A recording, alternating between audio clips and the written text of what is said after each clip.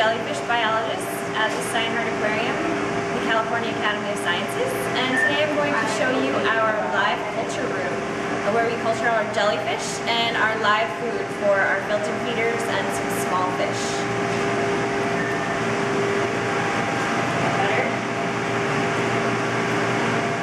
In this room we culture jellyfish and any live foods that some of our animals eat.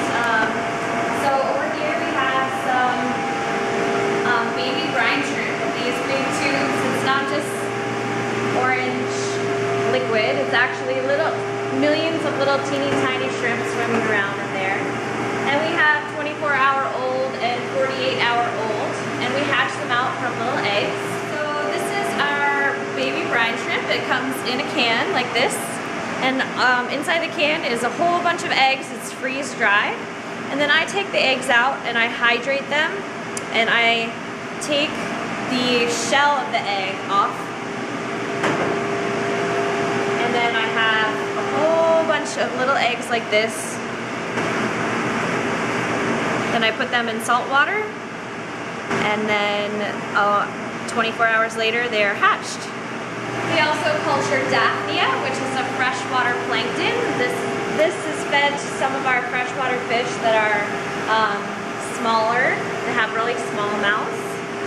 In this tank here are some little baby seahorses. They were just born on Tuesday.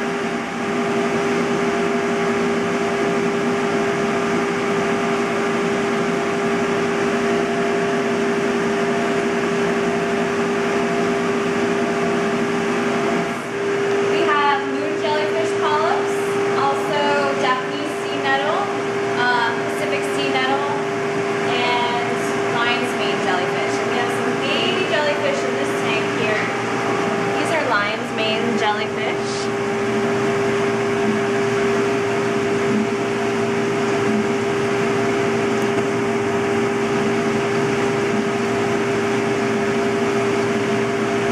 These are Pacific sea nettles. They're found off the coast of California. They are very common on the Pacific coast. They're eaten by sea turtles. Green sea turtles eat them. A holding tank for these animals. We have these jellyfish on exhibit as well, but there were too many. We had too many for the exhibit, so this is where we keep our backup animals. Specially designed tanks. Basically, it was just a square tank, and then I used some plastic sheeting and made it so it's kind of like a U. And then this is where the water comes in, and it sprays down, and it creates a circle, a flow. And the jellyfish need this